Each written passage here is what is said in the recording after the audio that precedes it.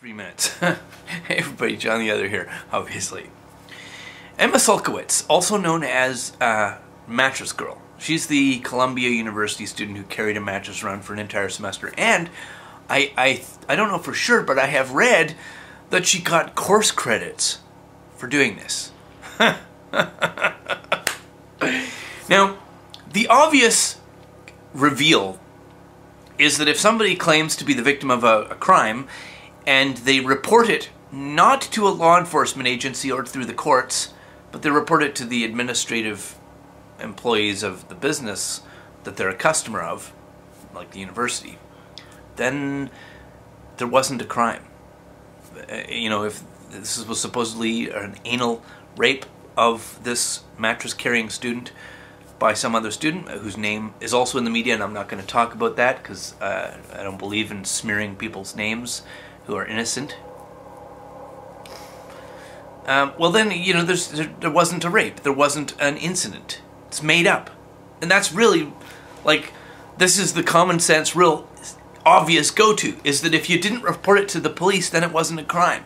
If it was a crime, you would have gone to the cops after all that media attention. And this Emma Sulkowicz has been lionized, and she's been promoted by the senator of a Senator Kristen Gillibrand. She's been giving keynote speeches. She's been interviewed. She's been given money, and I mean, like, the rewards of political victimhood are never more obvious than in the Emma Sulkowicz Mattress Girl case. But the real interesting reveal here is that all the public adulation and the lionization and the promotion of this girl by mainstream as a victim is buying into the idea that justice should not come from the courts but from the mob. That vigilante justice is the preferred form of so-called justice. I mean, setting aside the fact that there was no rape in the first place. Even if there was a rape, which there wasn't, justice should come from somewhere other than the courts. It should come from the court of public opinion. It should come from the mob. It should come from the administration of a university rather than the police and courts.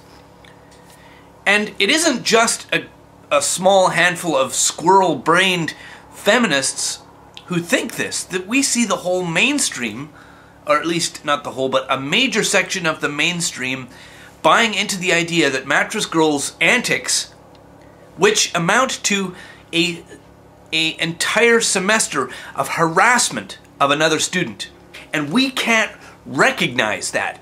We see it right in front of our faces, and we are not recognizing that the mattress-carrying antics is an ongoing campaign of harassment of another student, and she gets course credit for it. But ultimately what this means is that justice should not come from the courts, should not come through the police. Justice comes from the mob. That's the idea being promoted by the entire spectacle of Emma Sulkowicz and her mattress-carrying theatrics. That justice is not for the courts to deliver, it is for the street seek redress as vigilantes, not through the police and courts. Fuck the law. Clubs, pitchforks, torches, a lynching. That's the idea that is being promoted by the lionization of Mattress Girl. Now, for many years I've been talking about the abrogation of due process by feminists, their rhetoric, you know, denouncing due process, denouncing inquiry into the facts as, I don't know, patriarchal or privileged or somehow wrong-headed constructs.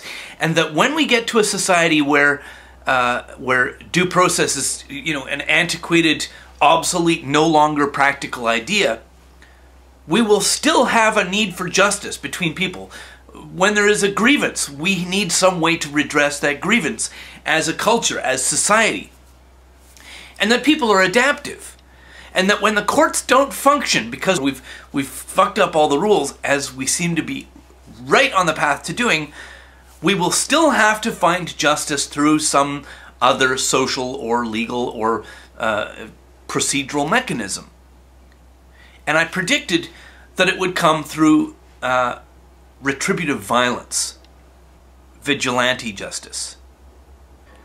We're not yet at the point where the student who she harassed for an entire semester gets lynched, actually lynched on the end of a rope. But we're getting closer. Why do you have respect for the law? Why do you think the law, the courts, is the way to address grievance? It's clearly not. Emma Sulkowicz is the example. I mean, not just her, but the elevation of Emma Sulkowicz and her harassment campaign and her mob justice mentality. The endorsement by senators, by major elements of the media, is the endorsement of vigilante mob justice.